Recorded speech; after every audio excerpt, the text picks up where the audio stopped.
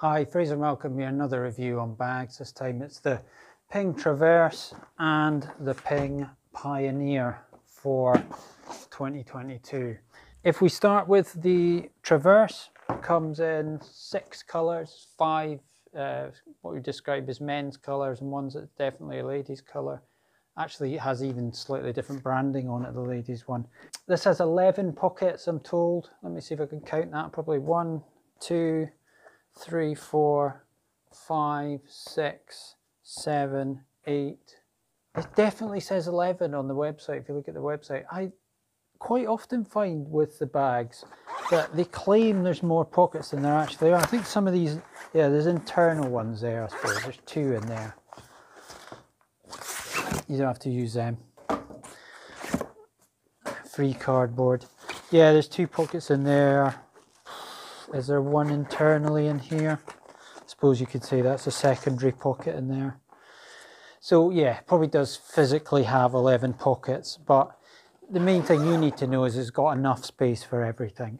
There is absolutely plenty of space. The thing that seems to be different from last year on this is these little magnetic, yeah, they are magnetic, flap sort of pockets in there. I'm not sure exactly what you would put in that yet, but it looks a nice design. Yeah, I'm not 100. I mean, you could put drinks and stuff in there, but there is actually an insulated drinks pocket in here. It's really big. Sometimes wonder whether that, get that out in there as well, whether actually that just would be the main ball pocket and various other things as well, and that it's yes, it's drinks as well, but it might have been an idea to have made one of those insulated, or both of them.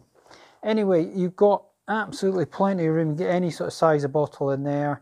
Loads of balls, teas. There's a little, as I say, a little double compartment in there so you can section stuff off. But again, you've got stuff up here as well. Maybe a bit of plastic, lots of free plastic and cardboard with this. And then you're into a little soft pocket in there, so maybe your slightly more valuable items in there. The obligatory glove Velcro section. Can't live without that on both sides. Pencils in there, pens in there. Cart strap goes right the way round behind these pockets. This looks different to the last one. It's sort of a bit more given that. That looks easier to do. I will try and put it on a trolley in a minute, just a couple of different trolleys, just to show you how that works. In terms of lifting it up into the boot, nice handle up there and a nice good proper grab strap at the bottom as well. Cut-out base that fits onto virtually any trolley. It's a good bag for going on trolleys, this one, because it's not an awkward shape. It's quite narrow up there. Having said that, there is plenty of space. So that's the main stuff about that. Let me try and put it on a trolley. Did a wee review on this recently. Good trolley, the Micro from Power Caddy. Look at that. Getting good at that now. Right, and then make sure you always get the bottom of the bag on there. Quite often I've put it on myself and this thing's up, and you know, it's up here or something. It's not properly down, and so it doesn't fit properly at the top if you do that. So you've got to have that sat there, around here, and then up here. It's easier not doing this on a table. I wouldn't recommend getting out your car and then finding a table and start putting your trolley together on that. It's easier when it's at ground level.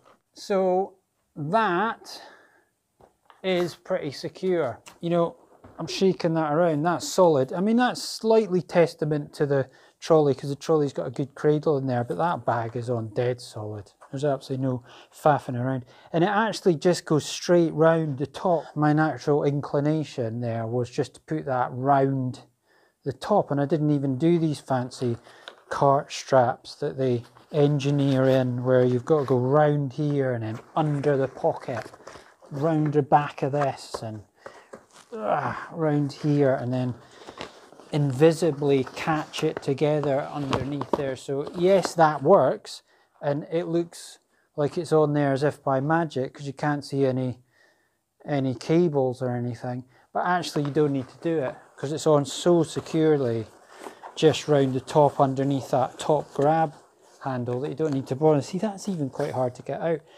I think what that's for is more you know, ride on carts and you get the big bit of cable or whatever it is and then put it through and then clip it all together. And that probably makes a lot of sense to do that, because going round the top of here with one of the cart strap cables might not be quite as secure. It would be really, really secure. It's not going to fall out the back of the cart if you do that. But for the UK, most people are, well, a lot of people are using trolleys, either power trolleys or push trolleys as well. So if it goes on a power caddy micro like that, it's going to go on an electric trolley, no problem, really securely. And then try it on a sort of basic bog standard trolley that maybe doesn't have quite as good an adjustable cradle as the other one. Is that going to go down? Ow, nearly hurt my hand. Wasn't that sore, don't worry, I'm all right. And then this one on here, get at the bottom again. And then cart strap around there. Again, advise not to do this at great height. There we go. It's not quite as secure, but that's the thing. You know, buying sort of cheaper trolleys, sometimes you don't get as solid. I think it's pretty good there. I think possibly with that one, you might be better going in behind and doing the fiddly cart strap route that they want you to take. Because then you pull that. That was easier than on the micro, because the micro wanted to fasten underneath the middle of the pocket, whereas that, you can pull that buckle round. So that's solid. That's solid on there. It's good. Yeah. So as I thought, it's going to go on a trolley, no problem. I'll just ram some clubs in it and some gear just to show you what sort of space we're talking about in terms of pockets. So if we chuck my waterproof suit in here, quite a bulky waterproof suit actually, good one, Sunderland. And let's see if we both, you know, trousers and jacket go in there, no problem. Sorry, I should be showing you. So that's just one side. That's going in easily. And there's actually still space for a hat and possibly even mitts or something, even on that. And you've still got the same on the other side. So you could take everything under the sun with you to play golf if you wanted. So you are not going to run out of space in a Traverse, not remotely. There's no waterproof compartments that I can see there. I don't think that's a major problem. If you decided on one of these, you're paying $169 and you haven't gone into the mega bucks territory of waterproof bags, so you're quite happy. You're just taking an umbrella, or you're accepting that you'll take a plastic bag and put your wallet in that before you go out. Obviously, you wouldn't dream of having red and white going with this. You'd have to carefully select your head covers to sort of complement the again, not these. Why am I doing this up in the air? Let's get this off here. Just because we've got the table there doesn't mean I have to do everything on the table. So these are not in order as well, so don't shoot me down in flames for not having these perfectly in order. I would normally take a lot of time with this. There we go. So is that where I put my putter? No, probably not. Putter in there. Quite often have a putter up top with the woods, but I don't know what I do. See, I don't use a cart bag, I use a carry bag. Or a tour bag if I'm doing a tournament or something. Anyway, so that's them all in there. There's plenty of room there. It's pretty normal. You can have your clubs woodsed in there or your woods at the top, whatever way you want to do it. You know, I won't judge you. Put that back in there. So yes, Traverse, really good. Prices have gone up a bit. It used to be about £140, £140, and it's now £169 as far as I could see everywhere on the internet. Prices have gone up. Container ships are costing 10 times as much as they used to. So bags are bulky to ship over, take up a lot of space in the container ships, and so it wasn't ever a surprise that they were going to go up. I think materials, everything's going up. So And then getting your hands on them is going to be tricky as well. You know, it got to the stage where, you know, people were being a lot less picky with bags last year, I noticed, because you just couldn't guarantee getting them in again, you know, and it was just, if you have a good supply of them and a good stock in a shop, then people were just buying what they could get, you know, and rather than saying, no, I'll get a different colour, but you order me that in, and it would normally have been in 2 or 3 days, and now, you know, you're in the lap of the gods about when it's actually going to come in. There are quite a few colours, and all I would maybe suggest is, you know, strike while the iron's hot if you want one, because they might run out. Okay, so on to the Pioneer. Now, the Pioneer is a bigger bag, a little bit heavier. The Pioneer is £199 and £7 in weight, 3.17 kilograms. So it's quite a bit heavier than the Traverse, and you do notice it when you pick it up. It has 14 pockets. I'll take Ping's word for that, and 15 way top. So you could actually get yourself disqualified if you filled that. I don't quite know why it's got a 15 way top, because it should have an umbrella holder somewhere. Yeah, it is at the back. Umbrella holder, by the way, in the Traverse at the back, but not in the way of any of the straps, and then a little bit for it at the bottom to go in there, so it's in a good position. Right, so Pioneer is not a one that I do a lot, because it's £200, and that's probably gone up from what it was, but it's not water. Feels a more solid material, possibly a wee bit more water resistant than the Traverse, but I mean, it doesn't say it's waterproof, so it's not waterproof. Pocket arrangement. Okay, so nice magnetic one in there, free plastic section you get in there. Again, a little inner section there as well. That's quite a big, deep pocket, that. And then you've got a nice, just open pocket there. That'd be quite useful. Again, oh, it's only got one side for holding your glove on. Ooh, you know, we'll mark down points for that. And then this is a pocket in the side here, a sort of hidden pocket that I don't know what particular use you might make of that, because it's not really hidden, because there's a massive zip at the side, so if people were trying to rifle through your bag, then they're going to use not really hidden. Pencils in there, nice pockets at the side here for that sort of furry one in there, and another, I think it's just identical on the other side. Oh no, it's not furry on that side, it's kind of mesh on that side, it's the same size. Outer pocket there of the main thing.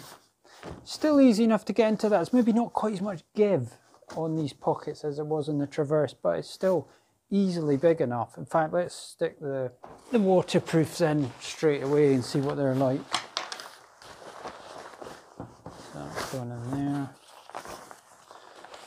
and that one in there. So remember, we got these easily in the Traverse, and again, easily in there. In fact, even more room than the Traverse. That's impressive, because that's one side. Well, it was a wee bit tougher to do up than I thought it was going to be. Just need to make sure that's out of the way. Yeah, that's fine. It's just, as I say, it's not quite as much give when you're doing that, but there is so much space. Just got to watch you line that up. The zips do feel pretty solid, I have to say. But there is, I mean, there's absolutely mountains of space in there. Yeah, 15 way top, so get 15 clubs in and get yourself disqualified, not a problem. You couldn't get yourself disqualified with the Traverse, unfortunately, because that's actually only got 14.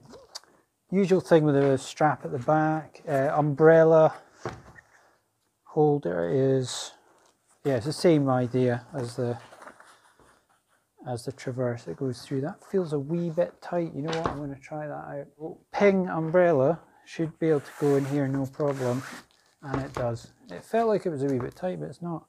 So that's quite nice. Kind of plastic rubberized bit for your putter in there is quite nice. In fact, I don't even know if you would need a head cover. Oh, you do. It's too high up. No, forget that. But it is nice and rubberized in there and quite soft feeling. Right, so magnetic pocket down. It is magnetized, that one, but also zippable. That's quite a nice pocket, that. I like that. And then this is decent pocket in there. And that's a 3 plastic bags again. A massive drinks cooler pocket there. So yeah, it looks good. Cart strap section around there for it to go in. Let's try that on a trolley and see if it's any better or different to the other one. Try this on a cheaper trolley, which sometimes isn't as good at being secure. So you wouldn't really go around there, just around the top, because there's nothing really to stop that coming off. You haven't even got a grab handle over the top of that. So we'd be going through the cart strap here and round. It's not that amazing on that particular trolley. That's fiddly. And if you're like most people who leave about 3 minutes spare once they arrive in the car park, you don't want to be mucking around with that.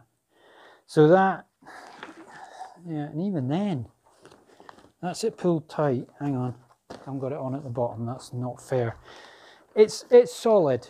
It is solid once it's on, but it's a wee bit bigger than the Traverse, so you've got a little bit more to do just to make sure that it goes, and that's unfortunately just locked itself right in a position where the cart strap thing, I would almost say it's slightly over-engineered that wee bit there. They need, I mean, just having that little plastic bit over the top like the Traverse has got is almost enough for the strap to go around. It won't ride up. Maybe apart from if you were on an actual ride-on cart. Not maybe quite as good as I hoped, because it did move around a little bit. Let's see what it's like on the Power Caddy Micra. So my natural reaction would be just to go around here first of all and see if it felt solid enough. Well, it does, and it would stay on that because the Micra's really got a very sort of tight cable around there, which feels really solid already. But if you really wanted to belt and braces job, then you would go around here and under the cart strap thing, which was a wee bit easier to do than I thought. And then when you're attaching it around the middle, that makes slightly more sense. It works better on the Pioneer if you go and you actually use the cart strap thing, whereas you don't really need to use the cart strap thing on the Traverse. But it's solid, it's on there, it's good. So we're not really putting these up. Are we putting these up against each other? I suppose we are. There's £30 difference. So if I was getting one myself, put myself in the position of a cart bag purchaser, I don't think there's any question I'd go for the Traverse, to be honest. It's just that, the fact that it's quite a bit lighter feeling. They're both not waterproof, so you've obviously made the decision to go down that route if you're looking at these at all. And yes, you've got more space, definitely got more space in the Pioneer. So if you take tons of stuff and you feel like you might need all the space you can get, then the Pioneer's your man. But I think it's the winner. If we were doing a winner, I think it's the Traverse, just based on the price, based on the fact that it's lighter. It still seems good quality, fractionally easier to get in and out of these pockets with just a bit more give. Didn't seem to want to stick. The zip sort of tried to stick a little bit on that. And then you've got pretty much really similar pocket space. Okay, yeah, it's not quite as big, but it's all positioned roughly in the same way. I'm not sure about whether these are an absolute necessity, but it might be the sort of thing you actually get used to putting your drinks in or something like that, and you find it quite useful. But I mean, they're both good. There's absolutely nothing wrong with either of them. I would just say, on the balance of it, I think the Traverse is slightly better. Okay, well, we'll leave it there. If you've got any questions, put them in the comments, and I'll try my best to answer them. And try to do subscribe. I could do with some more subscribers. Always welcome. And press the like button if you thought it was alright as well. So thanks very much for watching, and as I say, I will do, once I get the new other ping bags in, like all the carry ones, I will do a review on that as well. Okay, thanks.